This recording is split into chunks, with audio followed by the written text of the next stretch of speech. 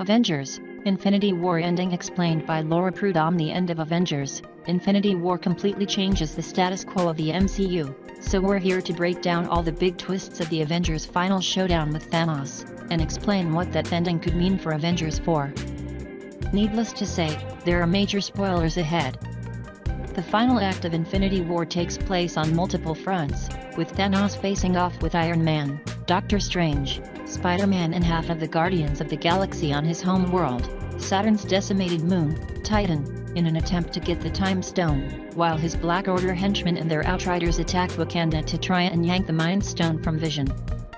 After their initial plan to separate Thanos from the Infinity Gauntlet is ruined by a grieving Peter Quill, who's furious that the big purple dude sacrificed Gamora to retrieve the Soul Stone, all hell breaks loose on Titan. Thanos easily takes down all of the heroes and is about to strike the killing blow against Tony Stark when Stephen Strange offers Thanos the Time Stone in exchange for sparing Tony's life. But why would he make such a huge sacrifice, after previously warning Tony that protecting the stone is his only priority? For the answer, we have to rewind a bit to before Thanos shows up, when we see Doctor Strange looking ahead to see all the possible outcomes of their battle with the Mad Titan. Out of millions of potential scenarios, Stephen tells Tony that they only win in one. Never tell us the odds.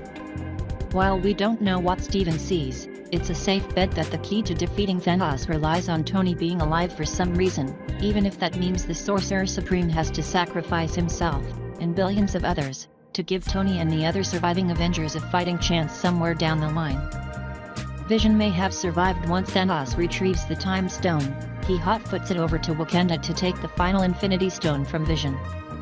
Luckily, Scarlet Witch is one step ahead of him, and despite her heartbreak at needing to sacrifice the android she loves, Wanda succeeds in separating the Mind Stone from Vision and destroying it before Thanos can reach them.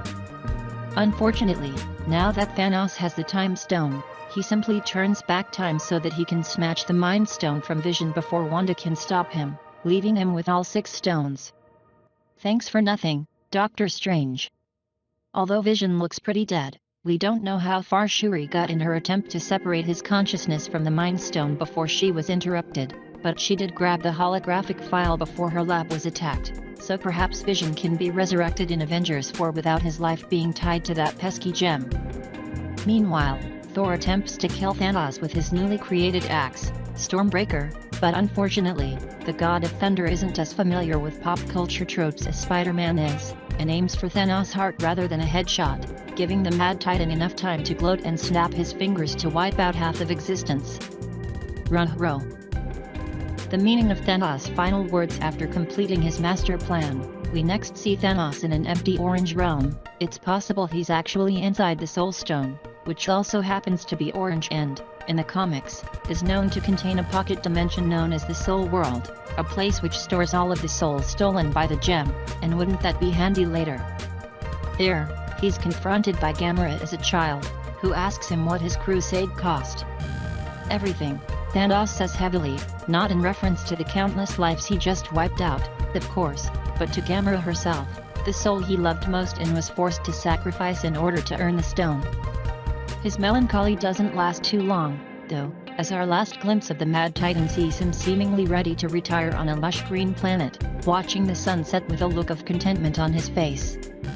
It's worth noting that he still has the Infinity Gauntlet at this point, but the metal looks twisted and charred as if his final act broke it beyond repair, raising the question of whether the stones can still be used together, or whether the Avengers will need to find an alternative place to put them if they actually succeed in tracking Thanos down and retrieving the universe's most deadly accessory.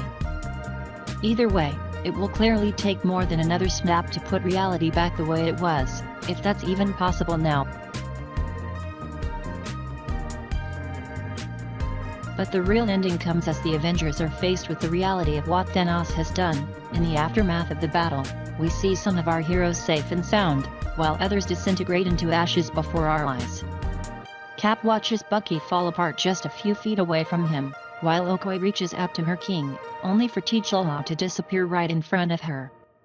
The destruction isn't restricted to Earth, either. On Titan, Tony and Nebula watch Doctor Strange, Mantis, Drax, Star-Lord and finally Spider-Man start to fade from existence, with Spidey's death proving to be the most dramatic, as Peter sobs and clings to Tony before he vanishes. Back on Earth, the only heroes left standing after the battle are Captain America, Black Widow, Thor, Bruce Banner, Rocket, War Machine, Okoye, and M'Baku. Is it a coincidence that all of the original Phase 1 Avengers survived?